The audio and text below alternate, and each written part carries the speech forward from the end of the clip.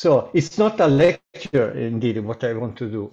So in 2012 and 2019, no, sorry, in 2016 and 2019, the American Statistical Association made 2 official statements regarding p-values and statistical significance, which I suppose many of you use.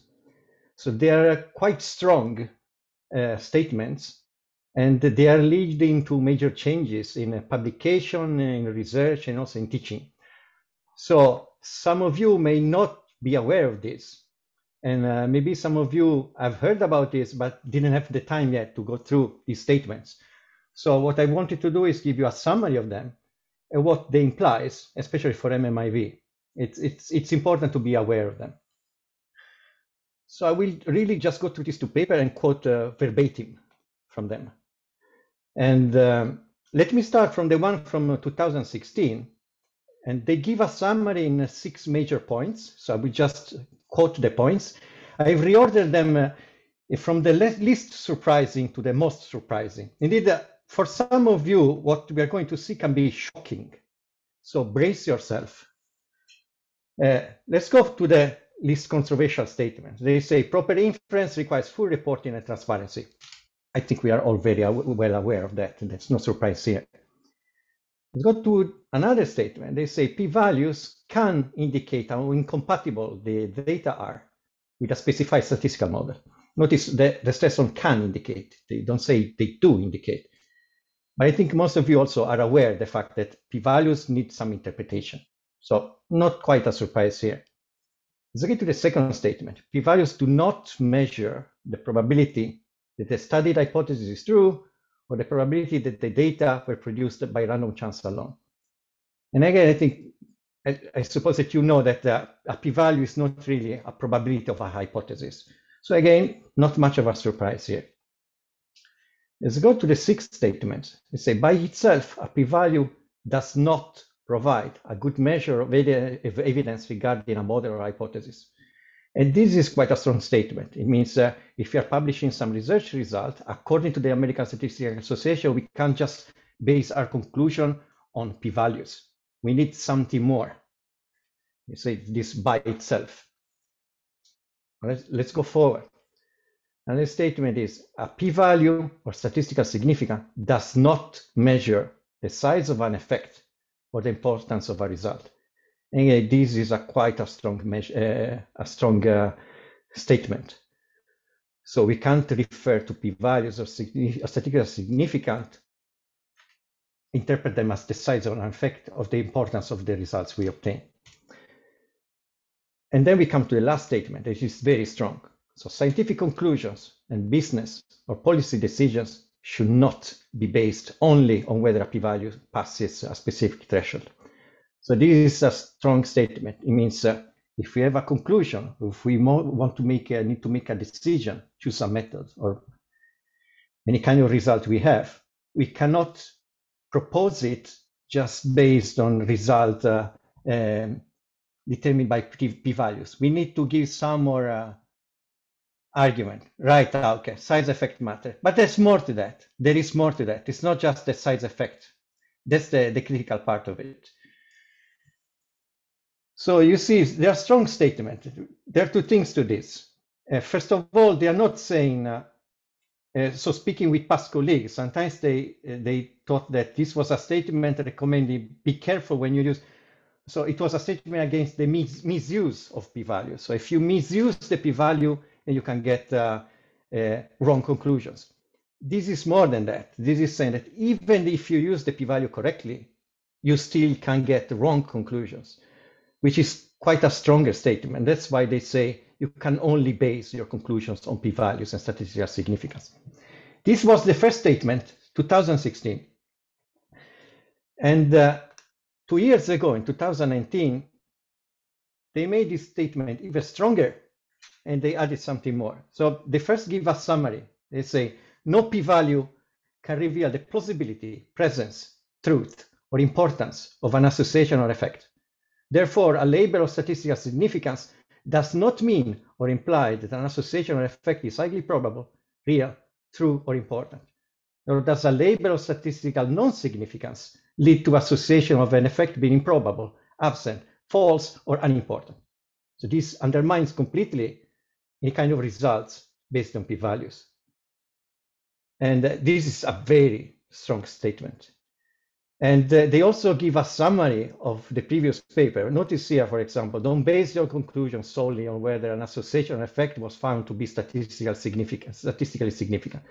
Notice that this is include even if you consider effect size and so on. And the last one, don't conclude anything about scientific or practical importance based on statistical significance or lack thereof.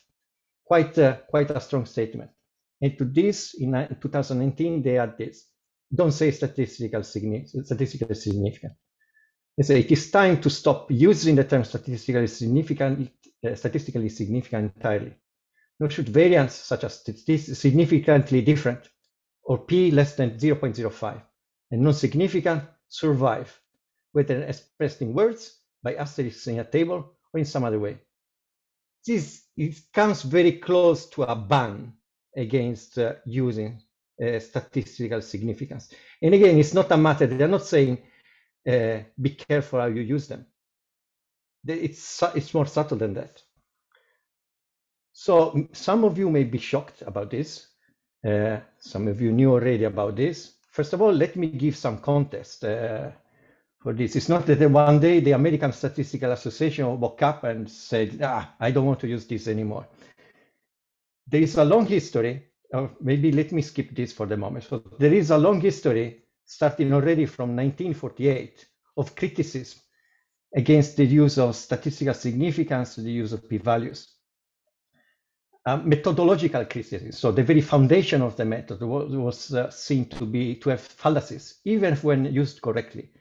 In the past 75 years, there's been countless papers, also by famous statisticians, criticizing this method and its use. So this, I show here just a handful of them. And you see also very famous names like Cox or Cadence or somewhere is here.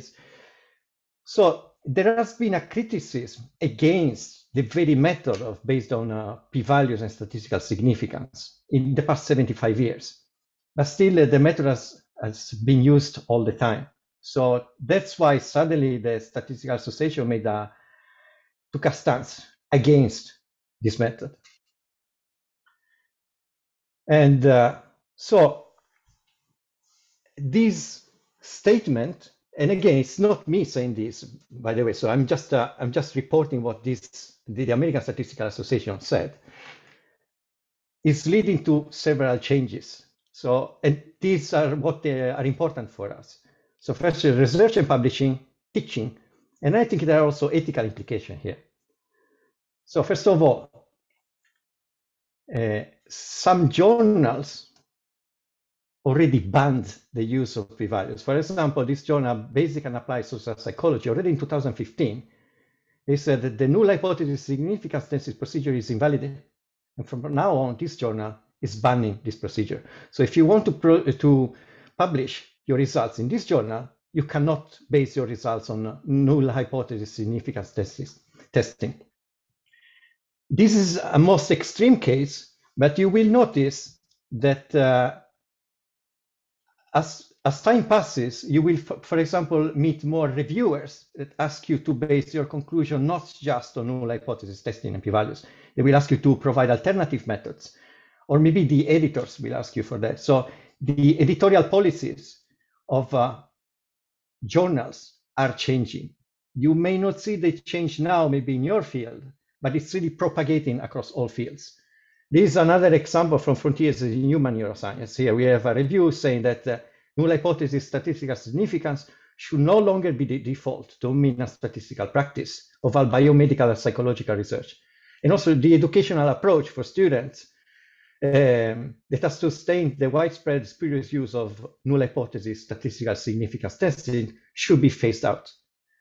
So the first warning is that if you don't see it now, you will see in some years. You will meet reviewers that don't accept your methodology if you are using p-values and null hypothesis testing. They will ask you for something more. Or even editors that say, no, you must change your methods. you will see this propagated to more and more journals. By the way, say in some fields like astrophysics, nobody uses p-values and null significance, null hypothesis testing anymore. If you check the papers, for example, you remember when they, for the first time, they saw a black hole, and they had to check if what they saw was really a black hole. So all the tests are based on methods that are different from p-values. So astrophysics is one of those fields that has abandoned p-values many years ago because they were already aware of their flaws, and they were especially relevant flaws in this field. But this is just an example. So the other point is teaching. So there's this. As years goes by, it's possible that if not ourselves, but the young students now will be requested to base their results on different methods than just p-values or null hypothesis testing. So I think it's important that we make sure that our students also learn alternative methods, so that that their career does not suffer later on. If it happens that these p-values are completely outlawed, or they receive even stronger criticism. So we must think about that.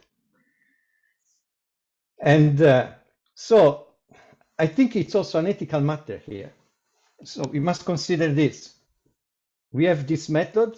We may base our results or some decision that we must take on this method. This method has been criticized for 75 years. And now it's also been officially criticized by a national statistical association. So are we comfortable using this method? Or maybe we are comfortable. Something that I would like to stress, and that's my first message. So let me say this, first of all. By doing this informative talk, I don't want to push you to accept what the American Statistical Association is doing.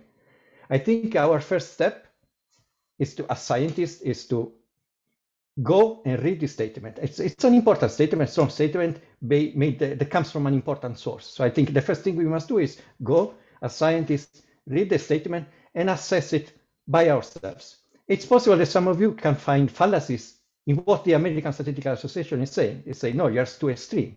I don't agree with you because of this or this reason. And that's how science proceeds. So that's perfectly fine.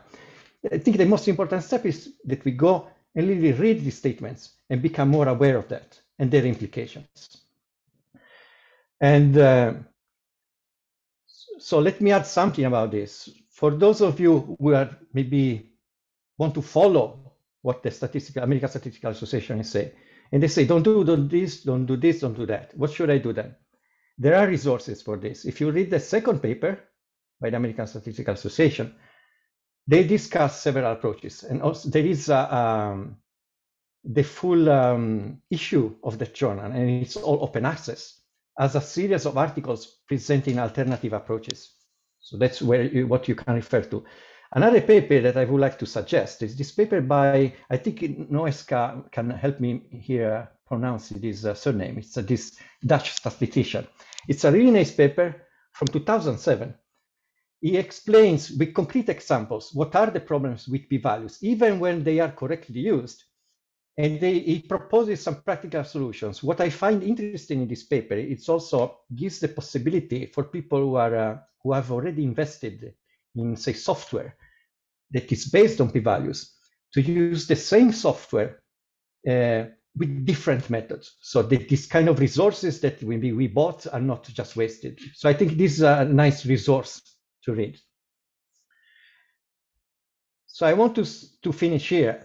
My main points are, again, I'm not trying to force, I don't want to force on you what the American Statistical Association is saying. I just want to make you aware of that. I think a very important thing is that we read the statement and we draw our own individual conclusions. Even if you don't agree, that's fine. But what's important is this. This statement, this official statement, will have consequences. So it's not something that we can just wait and see what happens. Whether you agree with the statement, and so you want to follow it, or whether you disagree, you will have to do something. If you disagree, you will arrive at some point in which you must argue for the method you are using with reviewers. If you agree with the statement, you will have to change the methods you are using if you're only using p-values for the moment. So it's better to be informed about this, as they say in English, forewarned is forearmed. So that we know what's happening, and no matter what your stance is, you're prepared and you know that change is coming and you know how to face it. So that's the main message of this sort of information talk. I think, did I manage to stay on time, Marek? That's the end of it. Yes. Okay. Great. Thank you very much, Luca. If you have any questions, I don't know if how yes. much did I take? It is time for questions. So if you have any questions, please raise your hand or ask directly, or you can type in the chat.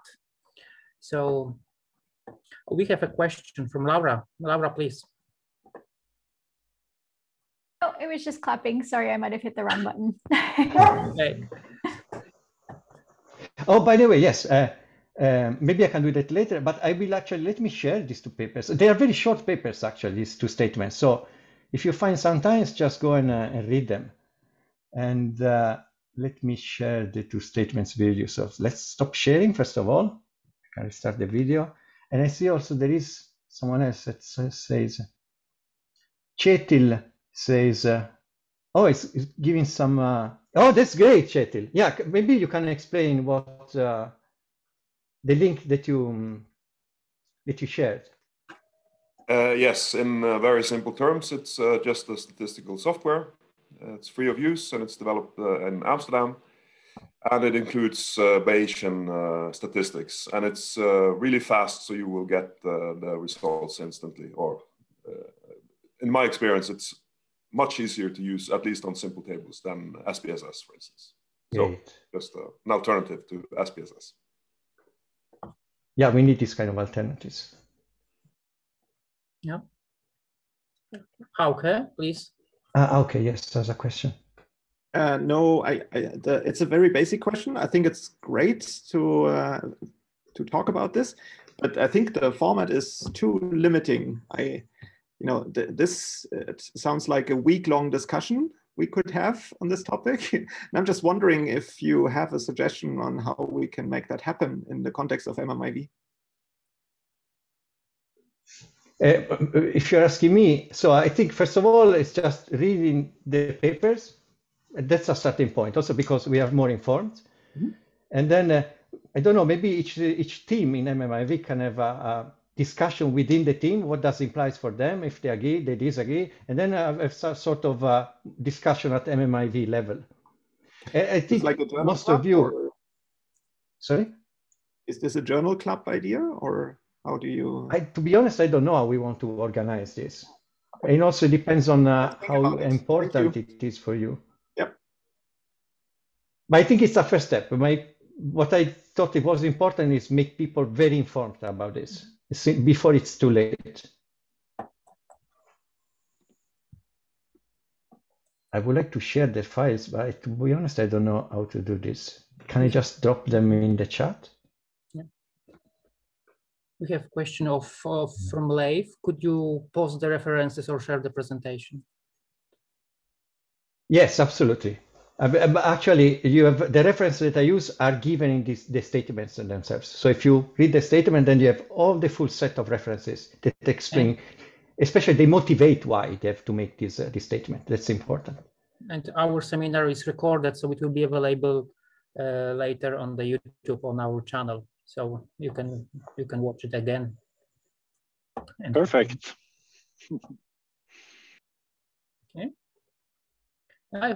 This is a very interesting topic, but if there is no further question, let's proceed to the next speaker. Yes, Kari. So the next speaker is Frank Riemer, and as most of you know, Frank is a MR physicist working in the Advanced Neuroimaging project here at MMIV. Something you probably don't know about Frank, though, is that he loves multer, which is a Norwegian delicacy, a wild berry, very hard to come by, growing mainly in the mountains in Norway. But Frank, he thinks Norwegian chocolate, melkesjokolade, is a crime. Today, Frank will give us a talk about dynamic switching between mode networks across alternating periods of rest and active task processing. So please, Frank, the Zoom is yours.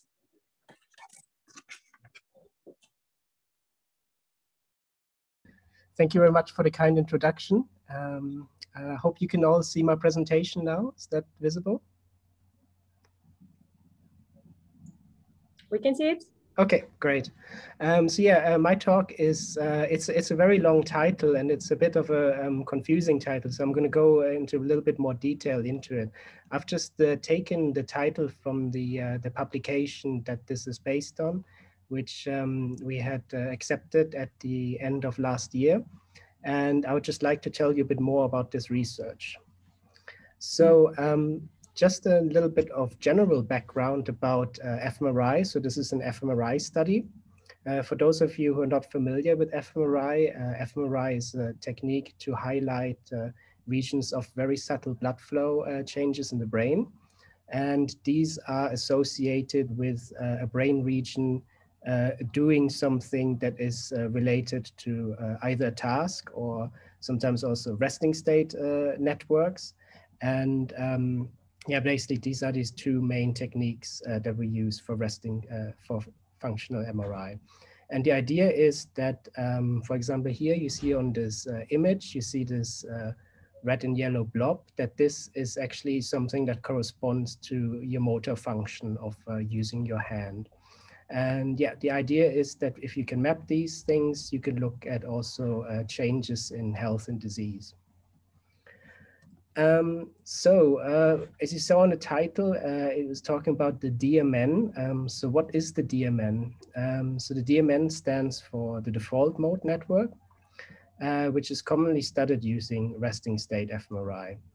In very, very simplistic, simplified terms, you could think of it being the autopilot or the subconsciousness of your brain. It's something that seems to be, there seem to be regions in the brain that fluctuate in activity when we're doing nothing or when we're trying to do nothing. So this is basically done by someone lying in a scanner, and they have their focus on just having their eyes open and looking at a black screen, or like a little crosshair to just be focused on one thing and not doing anything else.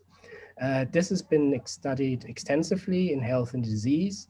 The idea is that if you have a disease, that these networks, these sort of time correlated changes in the blood flow are related to those. So the EMN, so the EMN stands for the extrinsic mode network. There have been a few studies before, such as by Fedorenko et al., who've identified this region in the frontal cortex of the brain, which you can see here on the left under on and off. But it was sort of Hochdahl and Reichler and the group here in Bergen actually who coined this term extrinsic mode network as sort of an opposite to the default mode network. So while the default mode network is often referred to as an intrinsic mode network, the extrinsic mode network, so E and I, sorry, it's a bit confusing, is kind of the opposite. So this is something that is a network in the brain that is upregulated or has increased blood flow when we're doing something or when we're about to change from not doing something to doing something. And how they discovered this, or how they tried to go about identifying this region, was they used just 9 different fMRI studies that were done here in Bergen, and there were really lots of different studies. They have not a lot in common. There are different paradigms. They're looking at audio, visual, motor function, and they did a conjunction analysis. And a conjunction analysis just basically means we look at overlapping commonalities of these activations.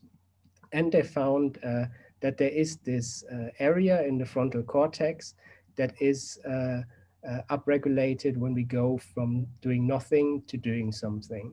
And there was also a follow-up study which looked at retrospective analysis of listening paradigm. And at the figures at the bottom, you just see these 2 networks. So on the right, the off to on, that's the default mode network.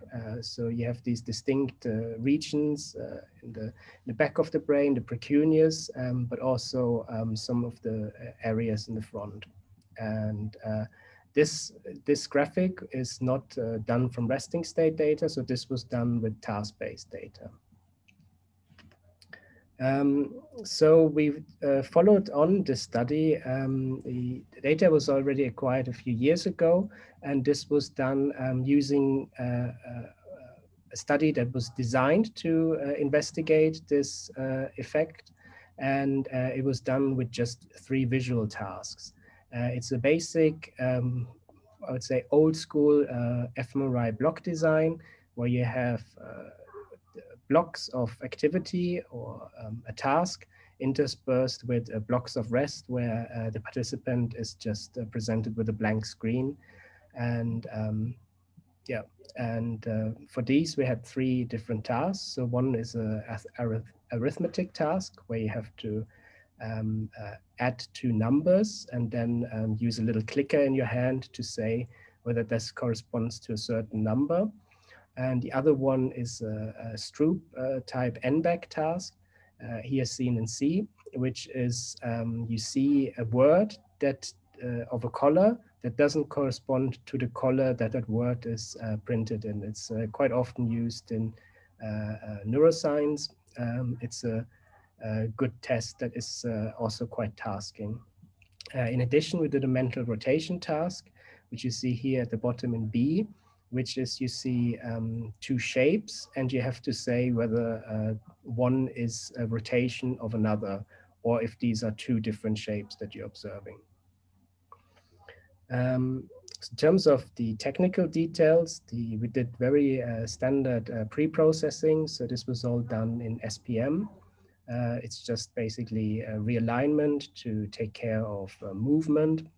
MNI space normalization, this registers all the data to a template. So this makes it possible to do a group analysis of all the subjects, and then smoothing the data. 4 subjects were excluded due to artifacts or incomplete imaging. And we also did this graphic here on the right, which is just a representation of the movements of subjects, which is great to see if there are any correlations between movements, which could lead to correlations in the signal changes as well. And it's a great metric just to exclude subjects that may have moved too much. In terms of the statistical processing, this was done using standard GLM, general linear model analysis on the first level. So that's the intra-subject level within the subject, sorry. And second level group analysis for all the subjects and all the individual tasks. And then, as in the publications before, we did a conjunction analysis, which was done using a one-way ANOVA random effects model. In addition, we highlighted some regions based on the statistical analysis that we used for an ROI time course analysis. Now, moving on to the results. First of all, the behavioral data. This is just data that is recorded from the trigger mechanisms that the subjects have in the scanner to confirm their choices about the tasks and what they think is the right and wrong answer. Basically, what we measure here is the time, the response time, and from that you can say whether there are any outliers in terms of how long someone took to do the task, which then in turn could mean they didn't understand the task. But that was all as expected. It was fairly, the average was fairly close together, which confirms that all the subjects understood the tasks and were following the tasks correctly to their abilities. In terms of covariates for statistical analysis, we looked at regressors for motion, also the subject's age and gender, and those did not affect the results.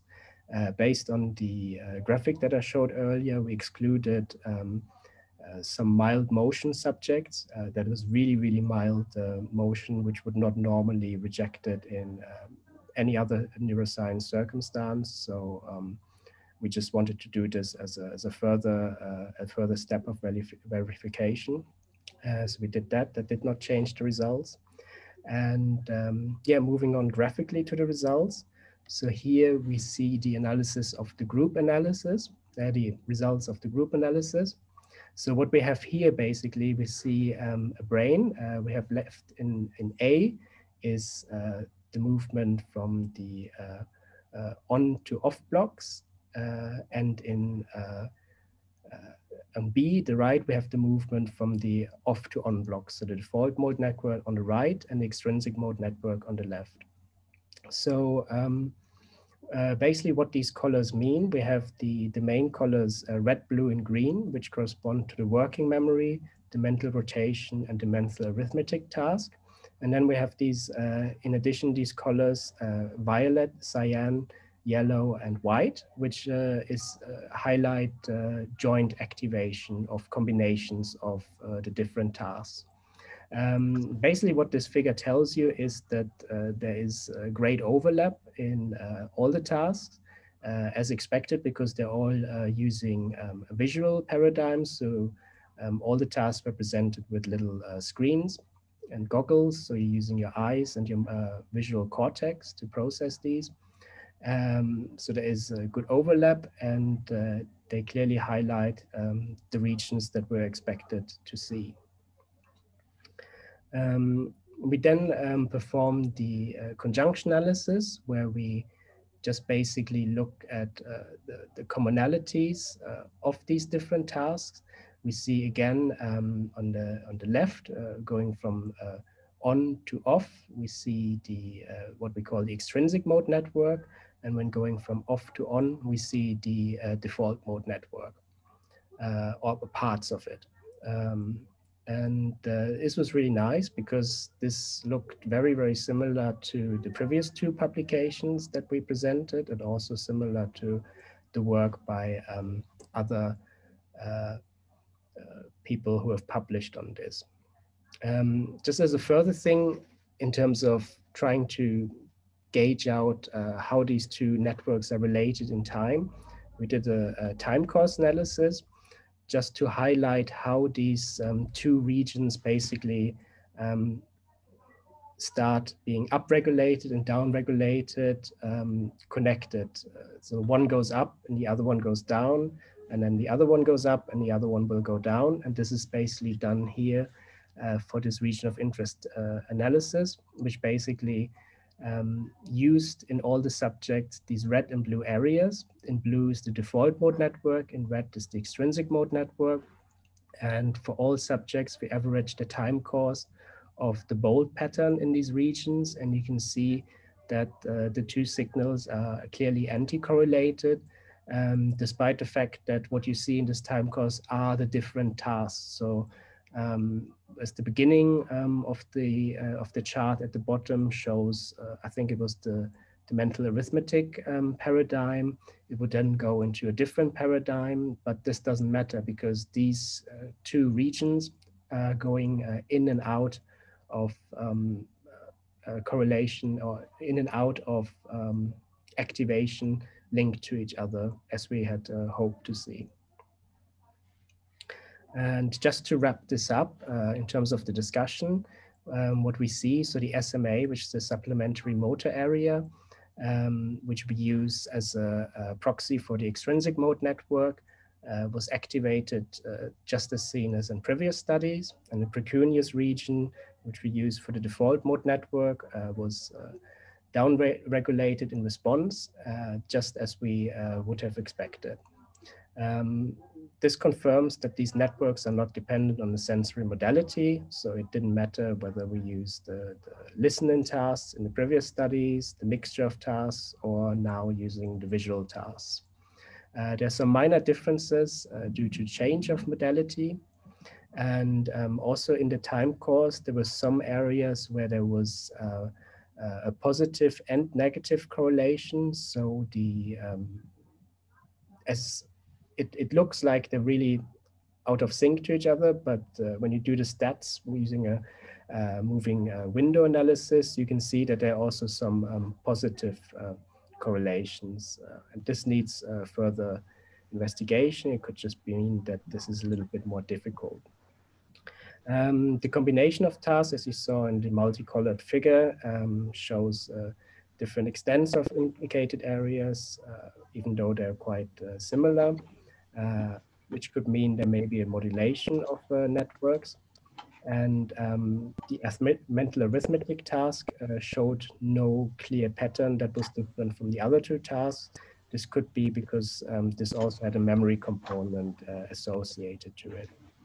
And I know we're a little bit running short on time, so I'll just leave it at that and we can go into questions. And I just want to thank all the collaborators in the study and also the funders. And yeah, thank you very much. Thank you very much for an interesting talk, Frank. So if you have any questions to Frank, please ask them directly or post them on the chat.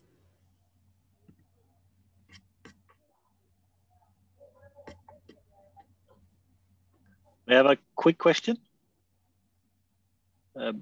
Maybe I just didn't get it, but how did you you're saying you went from on to off and from off to on. So did you subtract the two blocks, or was this a measure in between the two blocks? I didn't get how you calculated the. Okay, so it's basically the statistical assumption that you put into the model. If you're asking whether you see whether you go from something that is 0 to something that is different to 0, or whether you're going from something that's different to 0 to 0. So you're just looking at the same thing in two different ways. So it's the normal, you just subtract the blocks from each other. Is that it's a difference between the two? Yes, more or less in a simplified way. So it's basically just the initial assumption, whether you assume your null hypothesis basically is that you've been active, or whether it is you've been resting. Yeah. Okay, thanks. So we also have a question from Hauke. What are the next steps? Yeah, a very good question. So as part of this data set, we also acquired resting state data. So the next step is to look at this resting state data for the exactly same subjects recorded in the same sessions and see how those line up, and if the proxy we've been using here is really relevant and does tell us a little bit more about resting state fMRI. So I don't think this is like a replacement for resting state fMRI, but it helps us understand the technique a little bit more and investigate this more. And this is actually now being pursued by Justina. So I'm just seeing there's another question by Hauke, which I'll just read out. It's, can the region analysis be extended to a whole brain analysis? Yes, it can be. So what one could do, so if you would just now throw it together, doing the same region as a whole brain analysis, obviously would just get lots of noise because everything averages out.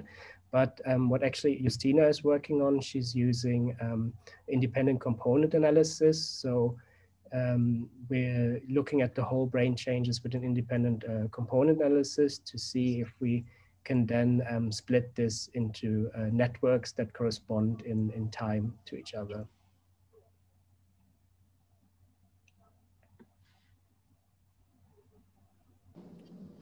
I have one quick question. I don't know if you can hear me. Yeah. So you've shown us this visualization in the brain where you color regions for different tasks, and you had like, I don't know, 6 colors, and then you had the color white. And you said the white is when like all tasks are on top of each other. But how do you go about when there are only like maybe 2 tasks using the same regions, or 3 or whatever? This I couldn't see in the visualization.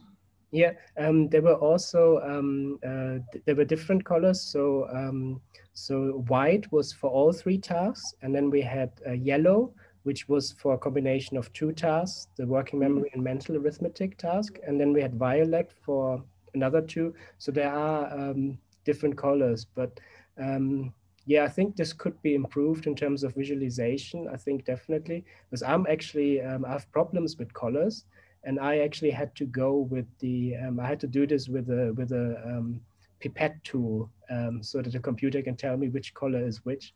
So I think, yeah, we can have a chat offline maybe and think about how this could be improved. Yeah, thank you very much, Ute, and thank you very much to all the other speakers. That's been a great seminar. I'll just wrap this up here. We'll have the next seminar in 1 month's time. And let's hope for some good news from Bent Hoyer, and maybe we can even have it in person in the lecture theater again. So yeah, thank you all very much and have a good rest of the day.